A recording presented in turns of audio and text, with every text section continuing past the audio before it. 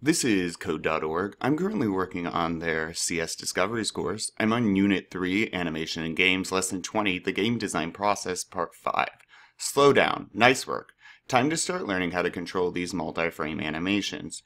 Do this. Your sprites should be animated, but they're moving really quickly. Head back to the Animation tab. Under each animation, you should see a slider. Use these sliders to slow down your animations so they look more realistic. Alright, let's see. Our sprites are moving fast, so we're going to go up here to animation, and we can, oh yeah, there's the speed right there. Oh, that looks funny. Okay, maybe that's a bit more realistic, I'm not sure. Oh, that's too slow. I think that's good. I'm going to speed this up a bit. Oop, right there, I like. Alright, so now we slowed them down, let's hit run.